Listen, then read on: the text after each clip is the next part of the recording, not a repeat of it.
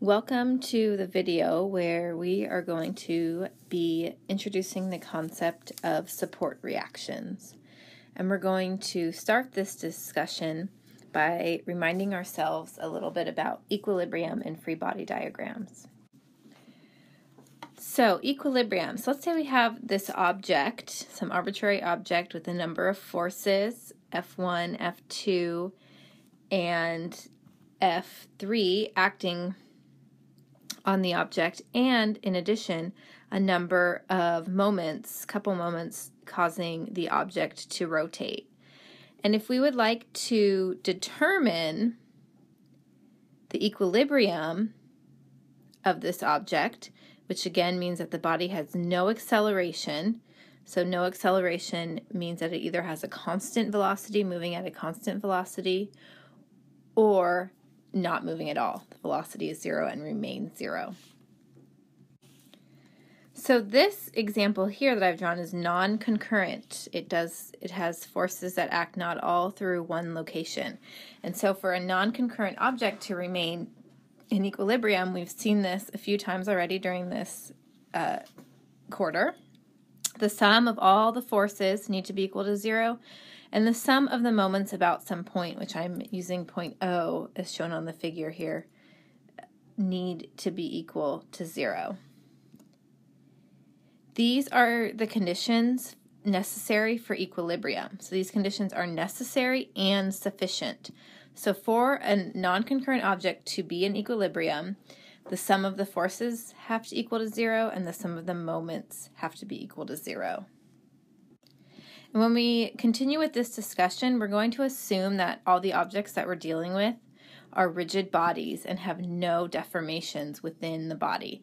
That dealing with what happens internally to the material is a more advanced class that is not discussed in statics. So in statics, we're going to assume a rigid body that does not move it when we apply external loads. So if we look only in 2 dimensions, this is going to be applicable when the force system can be projected onto a single plane, so for example the XY plane, with moments perpendicular to that plane. Okay, so this is going to be if we can get all of the forces in only the XY plane and all moments being rotated about the z-axis. When this is the case, we can simplify our equations to be the sum of the forces in the x direction all need to sum to zero, the sum of the forces in the y direction need to sum to zero, and the sum of the moments about the z-axis need to sum to zero. So we have 3 equations here. All right, so that's just a little reminder about equilibrium. Now let's talk again about free body diagrams. Okay, so free body diagrams we've practiced quite a bit in this class. We draw them in every problem, and they are in fact the first step in solving for equilibrium. So we want to be able to look and see all the forces that are acting on a given body. And their purpose is to identify all known and unknown external forces and moments acting on a rigid body. Okay, so let's look at an example. Here's an example. We're going to try to draw the free body diagram for the 10 kilogram mass shown. So there's a 10 kilogram mass sitting on a table, and it is attached by a cable that goes over a pulley to a 5 kilogram mass, which hangs off the table. So I'm going to start by drawing a representation of that 10 kilogram mass. And now, again, I need to look at all the places where this 10 kilogram mass interacts with something external to it. Okay, so first place I've identified is this cable. So I'm going to draw that cable as a force of tension pulling towards, along the line of the pulley, of the cable, towards the pulley and the other force.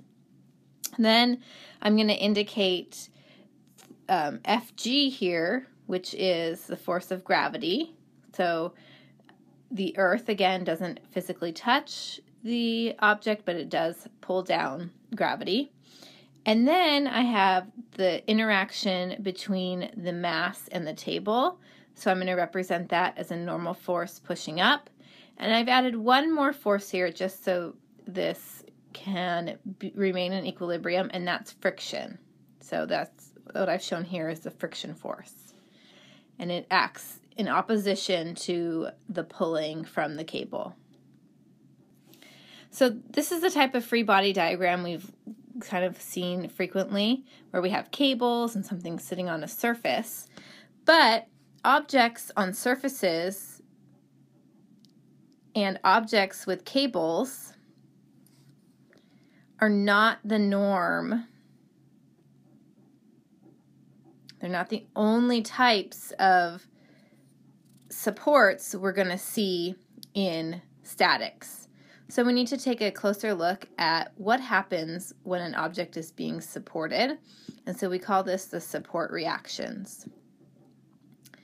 So when evaluating static systems, we need to closely consider the supports.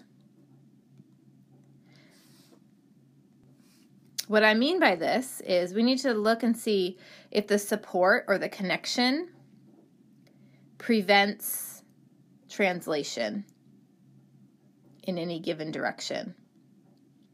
If it does, then a force is developed in that direction. Additionally, if a support or connection prevents rotation,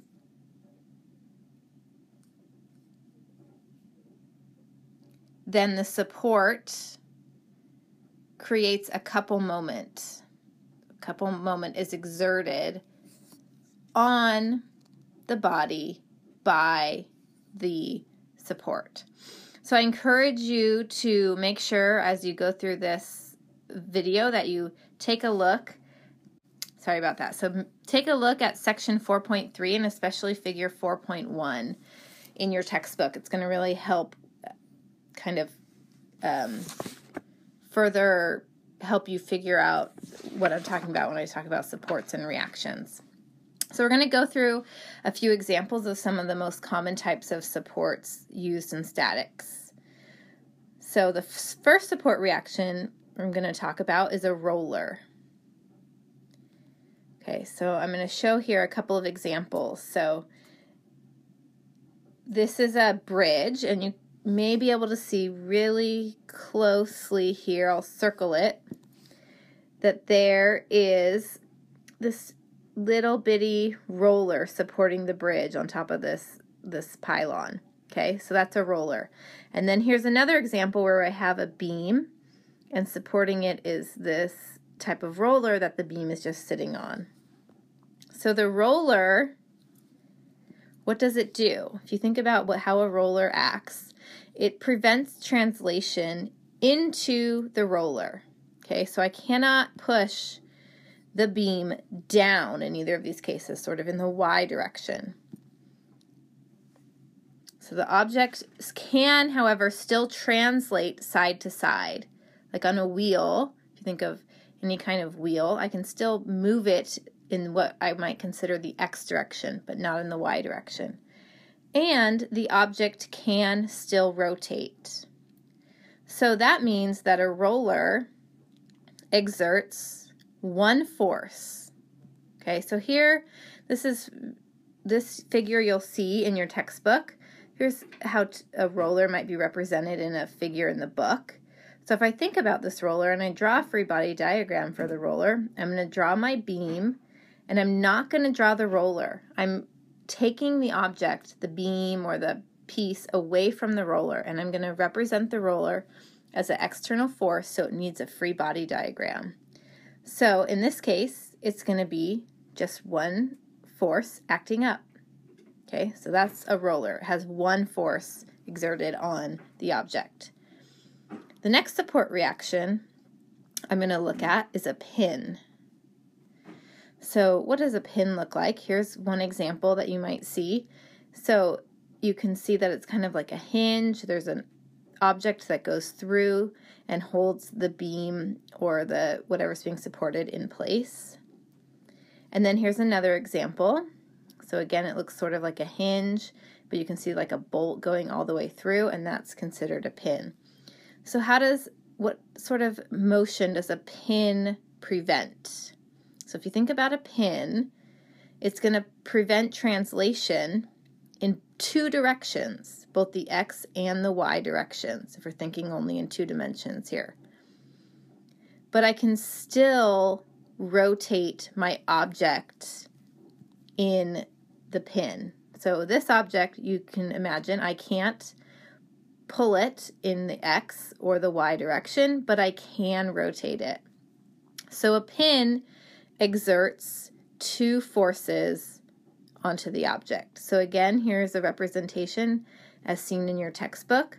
This is a frictionless pin or hinge, and if I want to draw a free body diagram, I'm removing the support from the object and representing it with forces instead. So I'm going to have a force in the x exerted by the pin and a force in the y exerted by the pin. Okay, so this exerts two different forces. A roller has one unknown, the pin has two unknowns exerted onto the object. The last support I'm going to look at in two dimensions is called a fixed support. Okay, so here is a picture. So you might see a beam sticking out of a building, and when it's secured in place sort of within concrete, that's considered a fixed support. So this is going to prevent translation in the x and y. I'm not going to be able to move this in the x or y direction, but I'm also not going to be able to rotate this beam. So the fixed support also prevents rotation. So a fixed support exerts two forces and a moment onto the object. So again, here's a representation of a fixed support. And if I want to draw a free body diagram of the beam, I'm going to put on it a force in the x, a force in the y, and a moment. Okay? So I want to do an example where I have a beam and I draw its free body diagram. So we're going to do an example of a free body diagram of supports. So here is a beam. It might be a little difficult to read. Hopefully you can kind of see what's going on. There's a beam over here. There's a hinge or a pin support at A.